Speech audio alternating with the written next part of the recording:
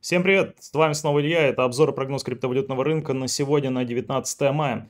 Ну что же, биткоин-доминация продолжает держаться возле 40%. Сам биткоин за эту ночь довольно сильно просел. Сейчас он торгуется возле 39 300. Это же касается и многих других монет, причем теряют они даже больше. Эфир уже ниже 3000, Binance Coin около 420. Что касается других монет, они проседают в основном даже больше. Единственное, что матик выделяется из топ-20, который умудрился за последние сутки даже показать плюс. Ну что же, давайте перейдем к конкретным монетам и сразу посмотрим, что с ними можно сделать. Сегодня у нас немного необычное начало по BTC. Дело в том, что перед вами график биткоина, но он инвертирован относительно оси OY. Это означает, что он зеркально отражен сверху вниз, если я все правильно сказал. Вот, здесь мы видим, что с таким графиком намного проще работать и посмотреть, насколько разворот реален. Обратите внимание, что по такому графику, например, когда у нас наблюдался бы нисходящий тренд, действительно, мы бы уже сказали, что чаще всего это действительно разворот на восходящий тренд. Здесь у нас наблюдается несколько повышающихся максимумов, вот здесь вот два повышающихся максимума, минимума, извиняюсь, и уже три повышающихся максимума. Также есть перебитие вот этого вот отметки. Поэтому в большинстве случаев это все-таки приводит уже к более, ну, в данном случае росту на инвертированном графике. На обычном графике это приведет к более сильному снижению. Соответственно, с помощью такого графика намного проще понимать, как бы рядовому обывателю, насколько велика вероятность дальнейшего разворота тренда, потому что разворот тренда с нисходящего на восходящий многие улавливают намного проще, нежели с восходящего на нисходящее. То же самое по сделкам в шорт и то же самое для поиска точек входа. Давайте перейдем к обычному графику.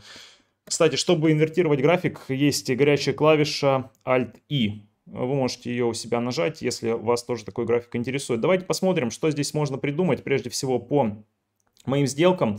У меня в итоге сработал мой ордер по 41 740 долларов. В итоге у меня сейчас позиция по BTC набрана уже на 30%.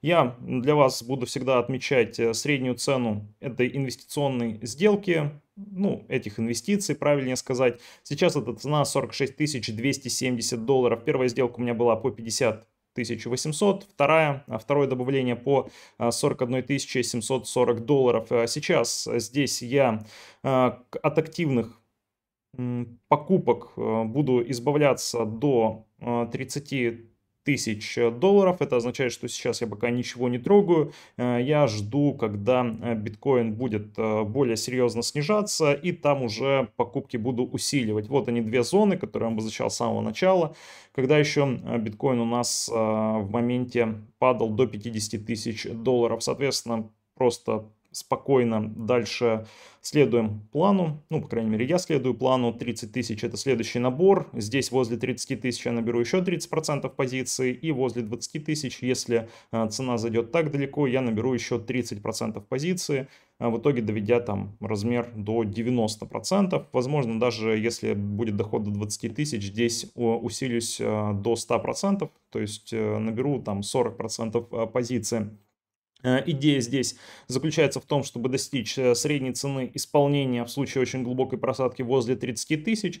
30 тысяч, на мой взгляд, это адекватная цена, она более чем в 2 раза меньше, чем вот этот вот максимум. Вместе с тем, мне бы не хотелось оказаться без какой-то инвестиционной позиции в случае, если коррекция не будет такой длительной. Велика вероятность, например, сейчас уже каких-то отскоков после перебития вот этого вот минимума. Поэтому мне бы хотелось гарантированно быть в инвестиционной части, что-то набрать по BTC, который впоследствии можно также перевести в альты. И мне бы хотелось получить хорошую цену, если эта коррекция затянется.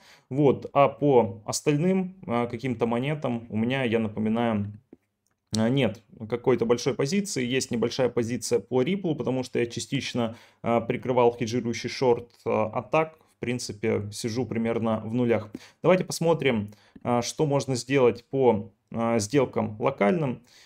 Так, тут Я немного ошибся, ну, много ошибся. Я предполагал, что будет движение все-таки более серьезное, выше 50 тысяч долларов. Вот такое вот восстановление. Здесь мы видим, что восстановление сильного не последовало. И фактически продавливают биткоин вот с этой вот уже отметки. Это означает, что продавец здесь смещается все ниже и ниже. Изначально он висел на 60 тысячах, потом на 50 тысячах. Впоследствии он уже продавал по 45. Какой-то поддержки покупателей мы не видим, поэтому цепляться лимитными ордерами я перестал. Я не хочу уже здесь вслепую добавляться на каждом вот таком вот витке снижения, просто потому что даже сейчас средняя цена там инвестиционного входа 46 200, она уже не выглядит такой привлекательной, несмотря на то, что она довольно низко относительно предыдущих пиков. Поэтому тут сейчас на данный момент вижу, что как бы продавцы работают, причем работает продавец такими шагами, все ниже и ниже он продавливает цену, поэтому здесь я думаю, что можно уже начинать рассматривать какие-то шорт-позиции интересные. Естественно, что сейчас велика вероятность каких-то сквизов, поэтому рынок для этого не подходит. Я смотрю в сторону отметок для шорт-позиции где-то около 44 тысяч. Мне кажется, что эти отметки здесь неплохо подходят для того, чтобы сделку в шорт здесь какую-то придумать при восстановлении до этих уровней. В идеале, конечно, до 45 700, то есть если снова дойдут до этого продавца, но вероятность этого невелика. Что касается стоп-лоссов по таким локальным шорт-сделкам, я думаю, что это ну, какой-то запас около 46 500, возможно, чуть выше. И цели, ну, на повторение минимума 38 700 и также на более низкие отметки. Разница, я напоминаю, между инвестиционными сделками и трейдинговыми заключается прежде всего в ограничении по рискам, в четких целях по ТП, и поэтому тут никогда эти сделки не мешайте. Лучше всегда иметь отдельно трейдинговую часть и отдельно инвестиционную. Задача инвестиционной части на таком рынке.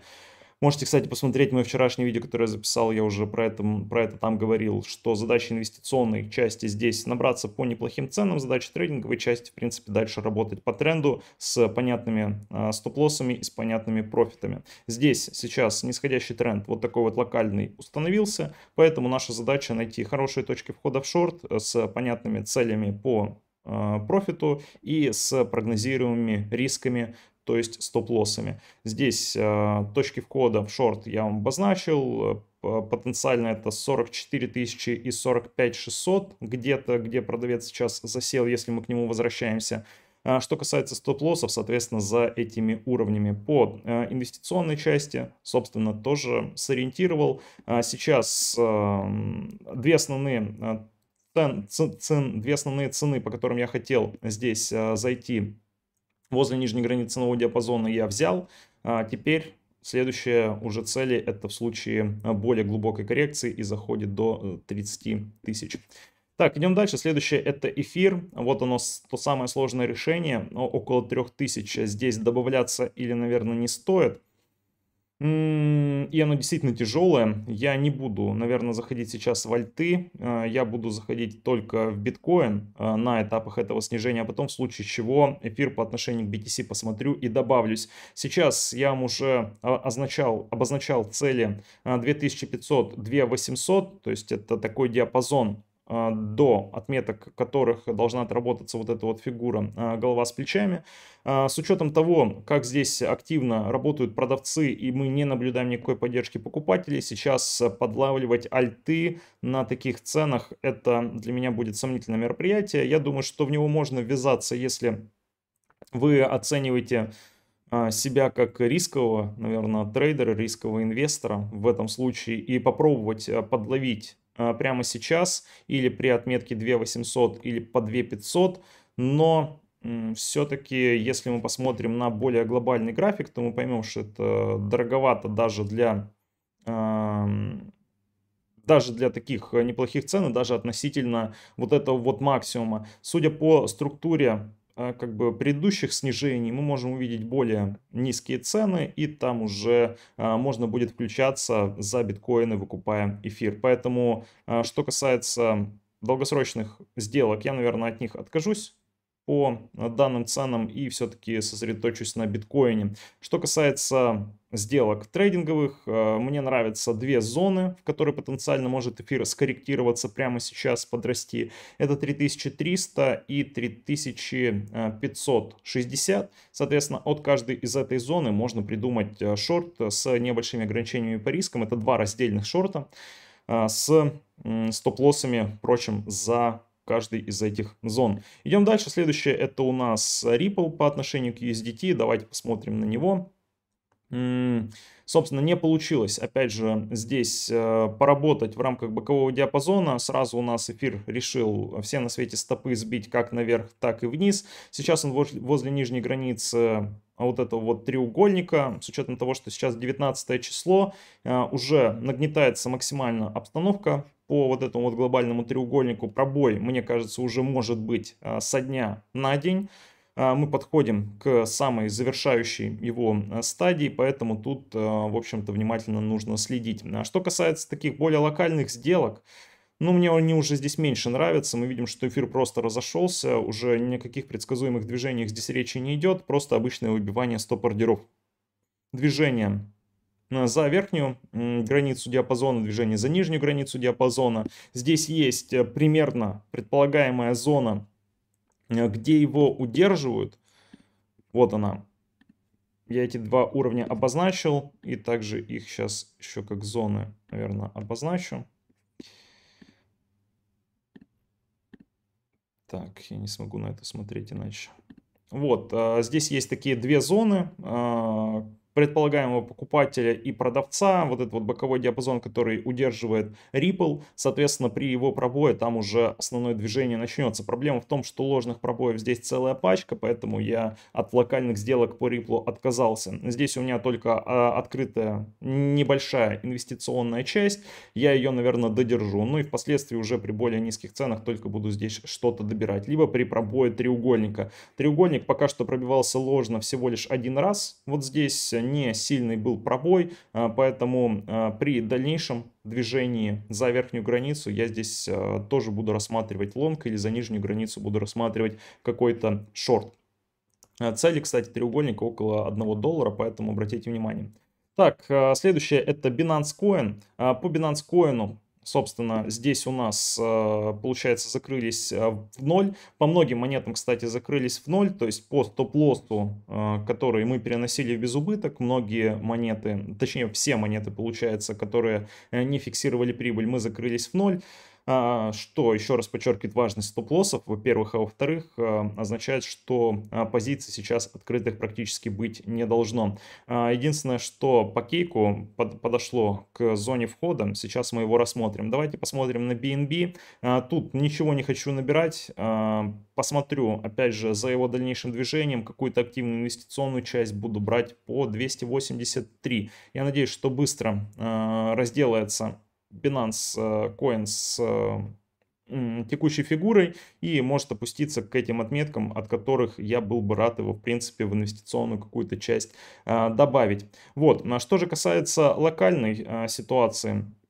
Здесь мы видим перебитие вот этого вот очень яркого минимума. Часто от этого будет небольшой откат наверх уже формироваться. Обратно часто будет возврат в диапазон вот этот вот боковой, выше отметок 480. Какое-то время там походим, но мне кажется, что более серьезное движение вниз у нас здесь последует. Поэтому тут никаких пока сделок не рассматриваю, ни инвестиционных, ни трейдинговых. Очень сложная формация и очень сложно ее интерпретировать. Поэтому тут пока что просто пропускаем. Следующее это у нас Monero. Monero с одной стороны выглядит неплохо и интересно, с другой стороны он все равно до сих пор выглядит дороговато. $300 были хороши, когда тренд сохранялся восходящий, когда тренд уже разворачивается, такая коррекция, она, на мой взгляд, является недостаточной. Поэтому тут неплохая идея, на мой взгляд, это 200. 200 это возврат к трендовой линии, которая формировалась на таком достаточно органическом тренде. И мне кажется, что подходит для каких-то интересных сделок, даже с консервативной точки зрения. Подходит для сделок как со стоп-лоссами, также эта отметка подходит для какой-то начала набора инвестиционной части. Что касается текущих отметок возле 300, опять же, если вы агрессивный инвестор, то, возможно, здесь можно начинать брать, здесь можно рассмотреть какой-то лонг, возможно, со стоп-лоссом ниже вот этого вот зеленого диапазона. Можно рассмотреть как добавление в инвестиционную часть. Все-таки коррекция была уже довольно приличная, порядка 40%. Она составила с 520, что в принципе уже неплохо. Но опять же, глядя на общую ситуацию по графику, коррекция может здесь продолжаться. Так, посмотрим на кейк. Здесь дошел он до зоны входа, собственно. Рассматривали мы 22.50 как зона коррекции после вот этого вот ценового диапазона. Сейчас, собственно, сделка открыта. Я думаю, что с ней делать. Рано пока стоп, конечно, ставить на безубыток. Какой-то его еще может цепануть. С другой стороны, здесь нужно обязательно страховаться, потому что отбой, который сейчас формируется, он пока что довольно слабый. В общем, тяжелое решение. Я думаю, что стоп-лосс можно пока оставить там же, где-то около, ну не там же, а где он изначально планировался, где-то около 20-20,5 долларов.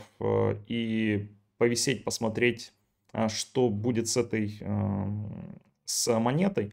Здесь у нас, напоминаю, профиты 27, 35 и 42. С учетом небольшого стопа.